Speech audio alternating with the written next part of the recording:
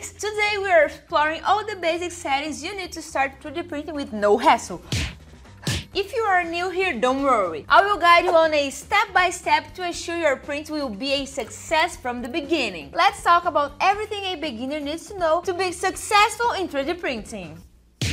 From choosing the material to software settings. First, let's choose the filament. For beginners, the best choice is the PLA. It's easier to use, there's a wide range of colors available, and there are no special environment conditions to print. It works on every occasion, almost like printing upside down. Just kidding, but true. Now let's set your printer. One of the main steps to assuring the build plate is leveled. This is crucial to avoid printing failure.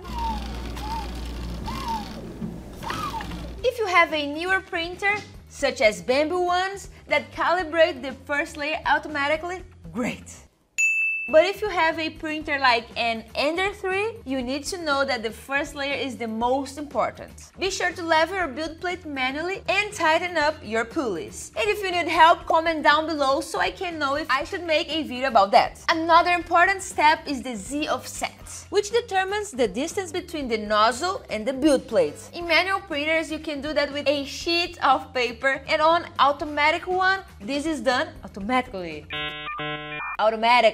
Another tip most people forget about is, before you start, clean your build plate with alcohol to remove any greasy residue from your hands. Now let's get to the slicer software. For your first prints, I recommend using a 0.2 mm layer height. 3 walls, 6 layers for top, 4 layers for bottom, and 5% infill with the gyroid pattern. These settings are ideal to guarantee great prints from the start. These are basic specifications. I printed a new version with 2 walls and 0% infill to show how brittle it turns out. STLFLIX subscribers have access to a PDF with specific settings and video how to slice each model. Yeah, making the process even easier. If you found these tips useful, subscribe to the channel and turn on the notifications so you won't miss our next videos. You can leave suggestions or questions in the comments. I'm here to help you. With those settings, you are ready to start printing, and with our huge STL library, you'll never be out of files to print. And if you are still unsure, with STL Academy, you can step your print skills game by taking our courses. The Print Like a Pro method, from zero to revenue, and from zero to 3D design. So that's it, guys. See you next video, and